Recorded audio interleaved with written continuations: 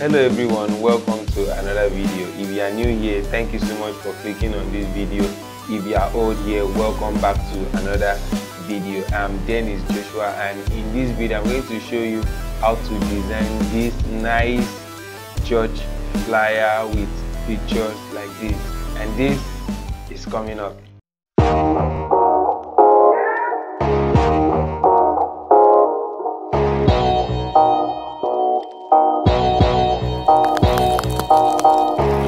Subscribe and click on the bell so you won't miss any video. So these are the resources I'll be using for this video, for this tutorial. These are the pictures, the background, and I have also carefully typed the write-ups and arranged it the way I want on the flyer, because I don't want to waste our time on the flyer. I have to go straight to the point where I need to show you, where you need to learn from. I have to take time and work on that. But as for the less important element, I have already arranged it already. So let's go into the main design. So I'm going to set my size to A5, since I'm designing a flyer that will be for print. So I have to set my size to A5, just as you can see.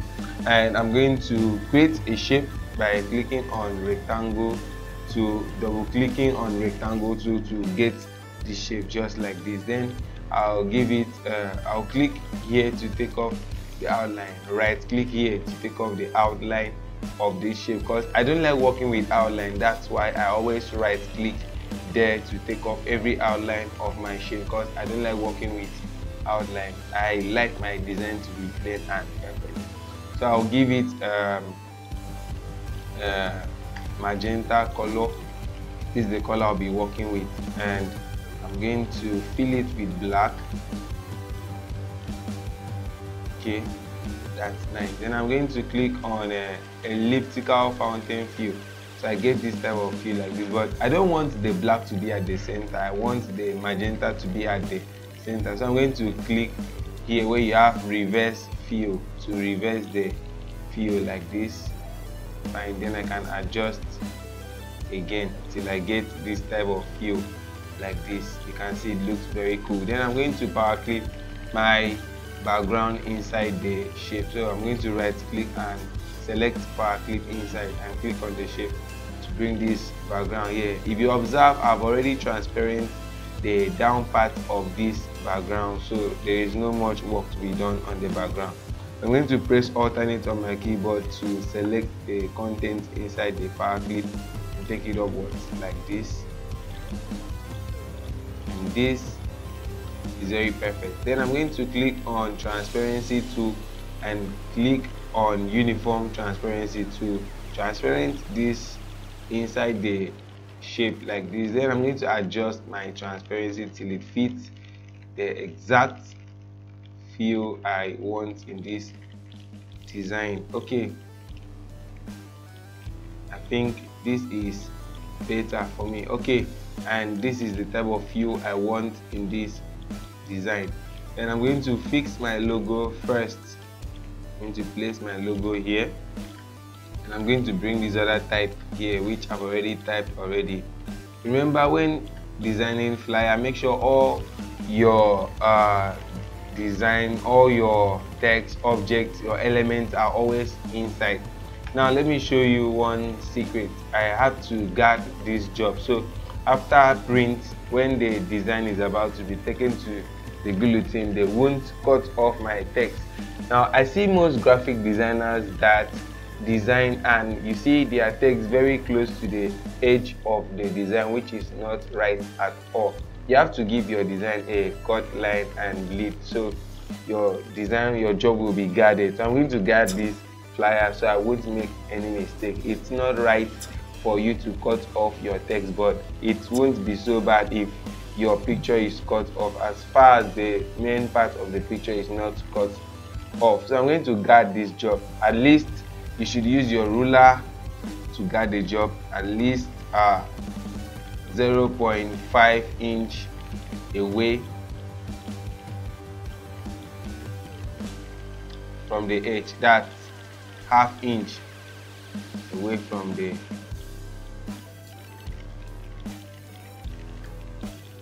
edge of the design. Okay, all right, this looks perfect. You can see I've used my ruler to guide this job like this, so none of my text will go outside this place. Now you can see the box here. Everything I'm going to do inside this design will be inside that space I have for all my elements, so nothing will leave that line. So I'm going to guard myself with that. Okay, I'm going to adjust this. All right, that is perfect. And the next thing I'm going to do is to create a box where I have to fix all these pictures first, because I want all the pictures to appear at the top of the flyer. So this is what I'm going to do for all this, which means I need to create,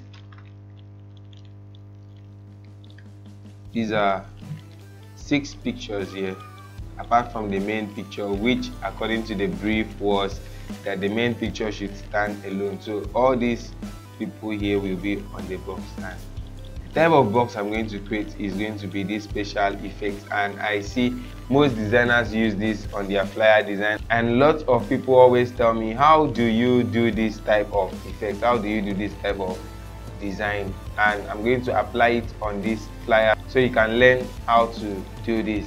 Okay, so I'm going to click on my ellipse tool and press Ctrl on your keyboard, then create this shape like this. Okay, that's a circle shape. Then I'm going to give it a yellow color, and I'm going to use deep yellow. For most of you that have been following up my tutorials for some time now, you know very well I like using deep yellow instead of the main yellow color. So that's what I'm going to use on this design. I'm going to right click here to take off the outline. Then this is what I'm going to do. I'm going to duplicate this shape like this. Press Ctrl, drag it so it remains on a straight line. You know, when you press Ctrl, the shape remains on a straight line, but if I leave the control, it moves to any direction, but pressing Ctrl will help me to remain on a straight line. Then I'm going to right click before I leave so I can get the 2 shapes like this. And what I'm going to do on the second shape is I'm going to click on my rectangle tool and take it to this edge where you see that notification that is written the quadrant. You see quadrant. Okay, and if you take it to this other side also, you also see quadrant. So I'm going to make sure I am at that point that shows that notification quadrant, and I'm going to click there. I'm going to click there to create the shape, and make sure you get to this other edge that also says quadrant. Okay, now you know you are on a straight line. Now take it upwards a little and leave.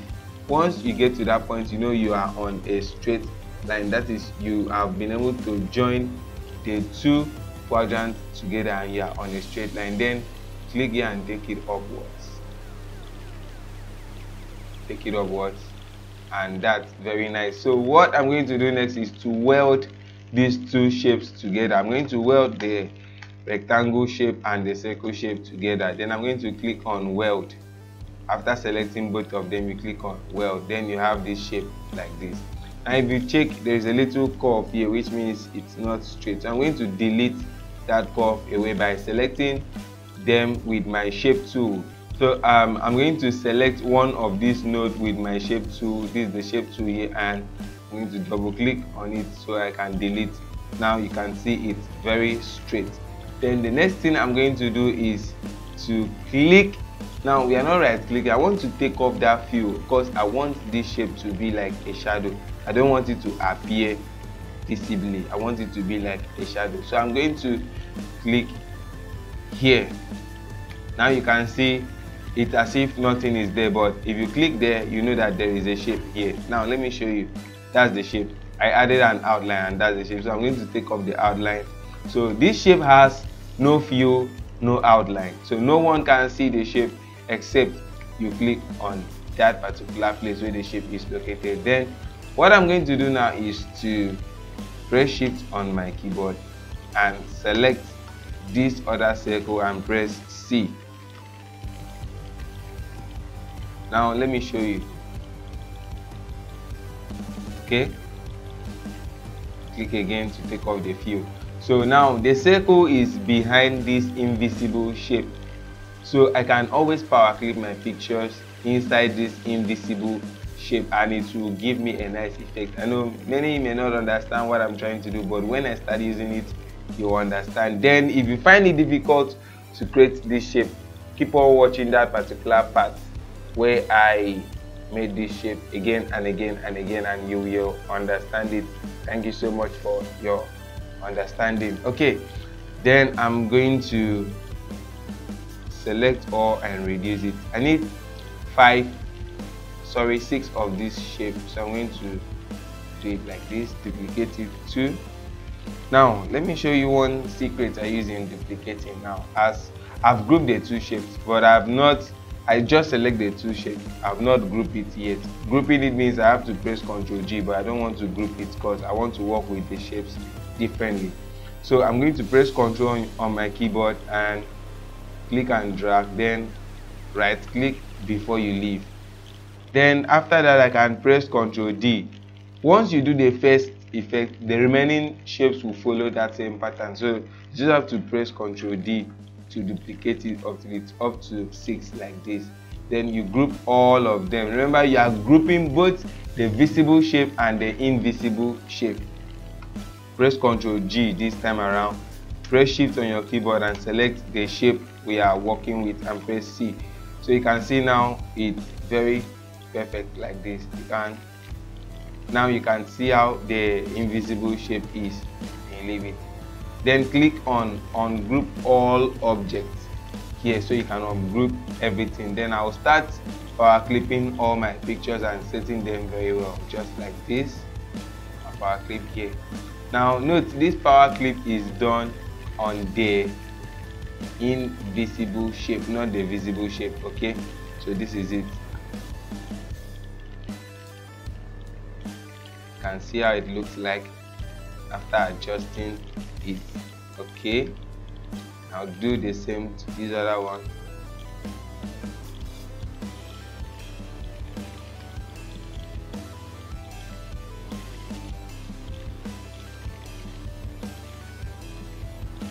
You just have to take your time, so you make sure your job is perfect. Okay,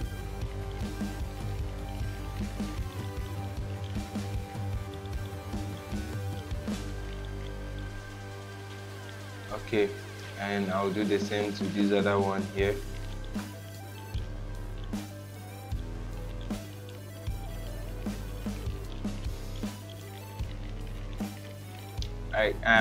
This picture is short, so I'm going to fill this down part. I have to open this power clip, then fill it with black. Control page down. Okay, let me use my color eyedrop to pick the color closer to her and fill here, so it can fill that space. You can see it looks cool now, not really visible again. I'm going to continue my power clip. Okay, I want it to be here. Why I'm adjusting it, because I want all the pictures to be at the same height, so I have to edit that place. Okay, it's okay now. Then I'll do the same to this other one.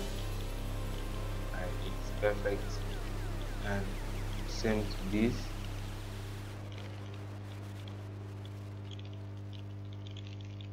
Okay, this is perfect, and lastly this.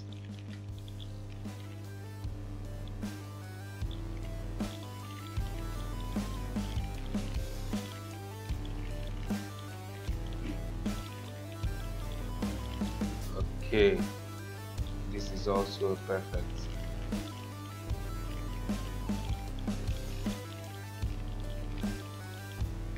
Alright, now what I want us to understand is that you can always edit the shape behind this. You can always edit the shape behind it to anything you want. Okay, let me select the shape behind it. Okay, and drag it upwards. It still looks cool. Okay, so you can always edit that, but for now I believe you understand how to do that stuff. I still have to adjust these pics again till they fit what I really want. Okay,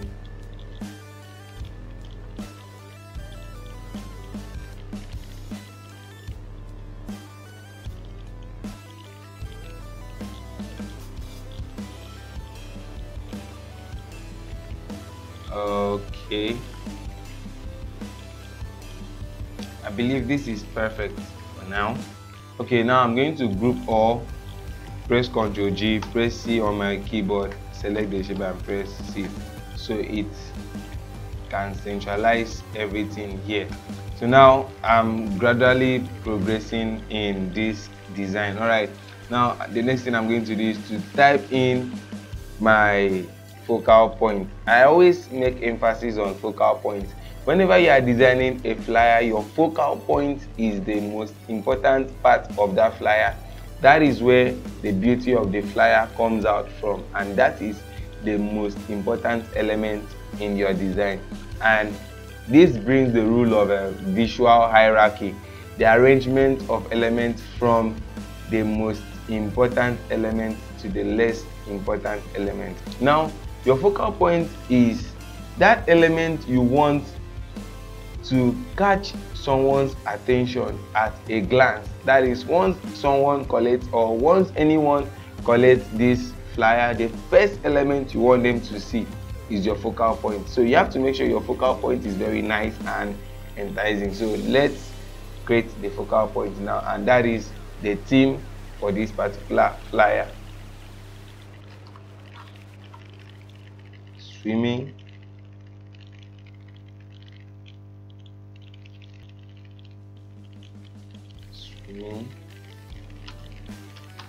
in the supernatural. All right, so this is the theme for this particular flyer. I'm going to press Ctrl K to break the text and press Ctrl K again. Then I'm going to use Futura here. Futura, that is the typeface I will be using. Then I'm going to choose on Futura bold, make it bold. All right, this is cool. Then I'll use my shape tool to adjust the tracking. All right, this is cool. Then I'm going to join these other text together like this, and I'll give it Futura bold also. Okay, and this other typeface will be Bleeding Cowboys. So that's the name of this typeface. And I'm going to change case to title case. Okay, so this is the typeface, Bleeding Cowboy. Then I'm going to make something very creative here.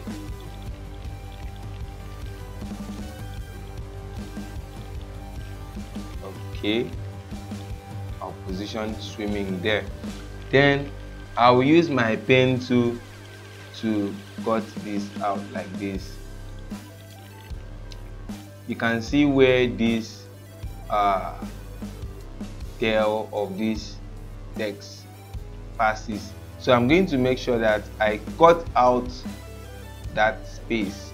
I want the tail to pass through the swimming so it looks very nice. I want to create a special effect there. So I'm going to click here and just keep on clicking and follow up where the tail passes like this. Keep on clicking. So I'm going to speed up this process. Keep on clicking till you get here. All right, then pass through this other side again and continue clicking like this. Keep on clicking till you cut out to this other side also, and this is very fine. So now I've been able to create that shape that passes through the swimming. So I'm going to trim that swimming. So I'll click on the shape first, press Shift on my keyboard and select swimming. Then you click on trim and delete off the shape. So you can see that nice effect there that makes the swimming and the supernatural to blend, and that tail passes through swimming. It looks so cool. Okay, the next thing I'm going to do here is to create a shape like this, and I'm going to give it a yellow color, that is the deep yellow, while in there will be on top.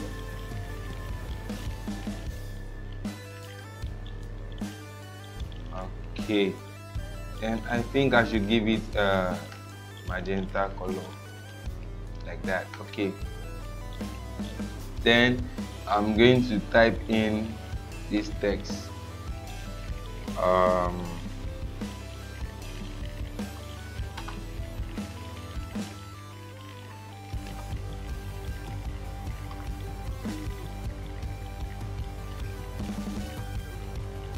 Okay,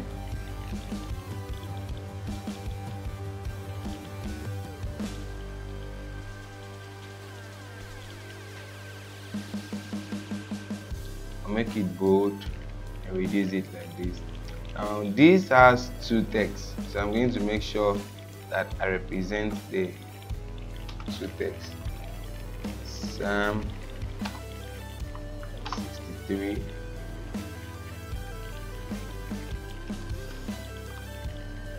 Okay, this looks so cool.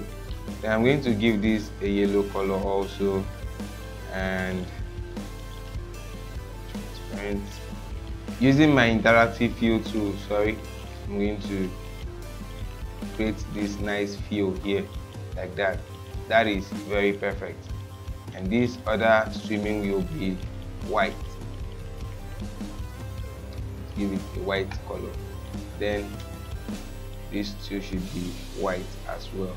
Then you can see I've created something very nice there. Then I'm going to group this and enlarge it a little. Enlarge it. So the next effect I'm going to show you, and I'll be using it on this swimming in the supernatural, is going to be called the perspective effect. Click on object and click on add perspective.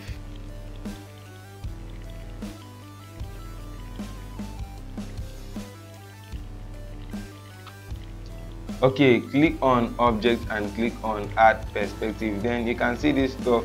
It says object too complex exceeds 64k bytes, but it does not mean it still works. Okay, then I'm going to adjust like this. It's still popping up, but I don't know, but it still works. Okay, it's simply because of the text is too much, but I still have to force it on it till it works so well. Okay, this is very cool. That's the effect I needed. I needed the text to look as if it's actually walking out of that particular background. You see, it looks so cool.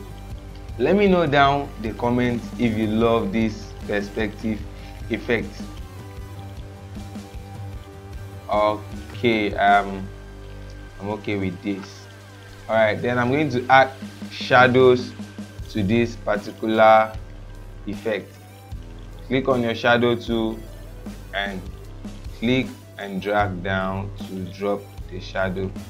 Then adjust the shadows like this. Adjust the faders. It looks cool, right?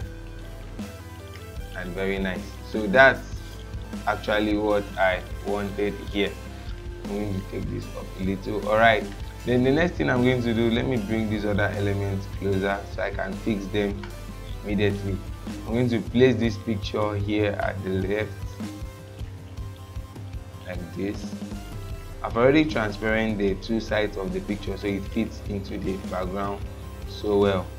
All right, then I'll bring this name here.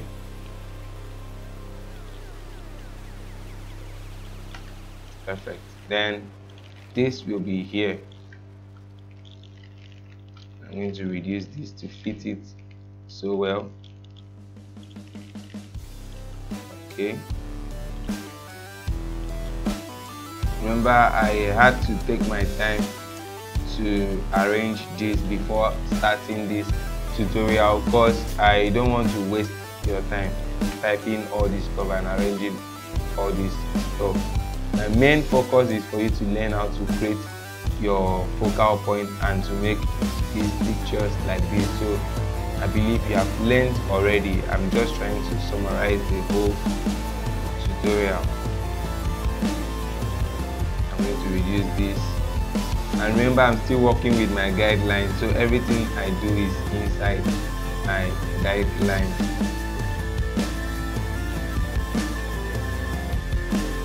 All this text comes in here. I believe this is okay.